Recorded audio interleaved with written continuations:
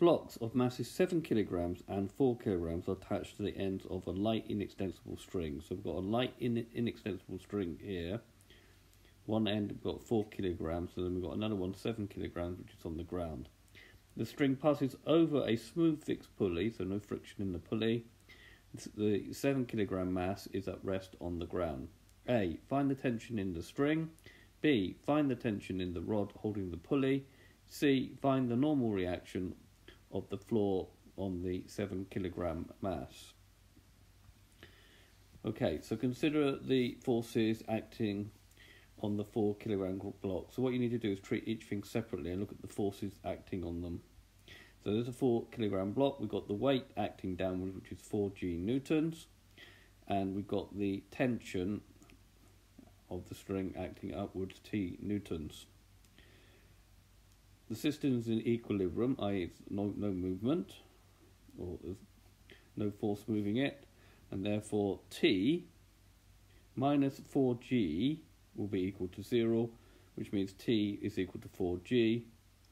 The tension in the string is 4g newtons.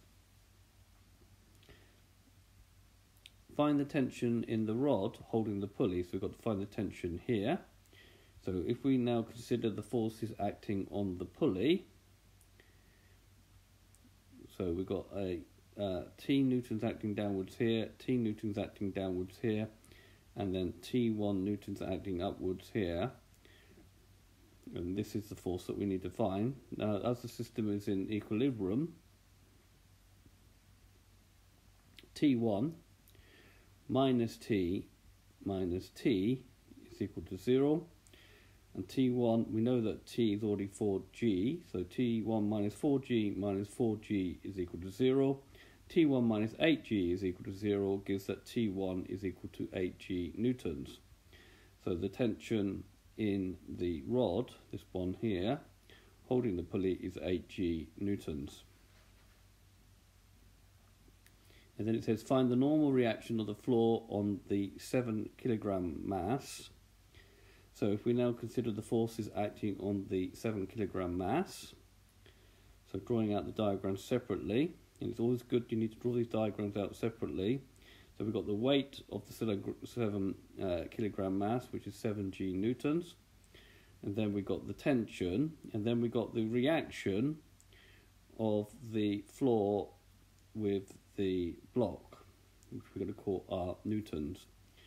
Right, the system again is in equilibrium, and therefore we can say that R plus T minus 7g is equal to 0. Then R plus T, which is 4g minus 7g, is equal to 0. 4g minus 7g gives me 3g, so we've got R minus 3g is equal to 0. It gives that R is equal to 3g newtons. Therefore, the normal reaction of the floor on the 7 kilogram mass is going to be 3g newtons.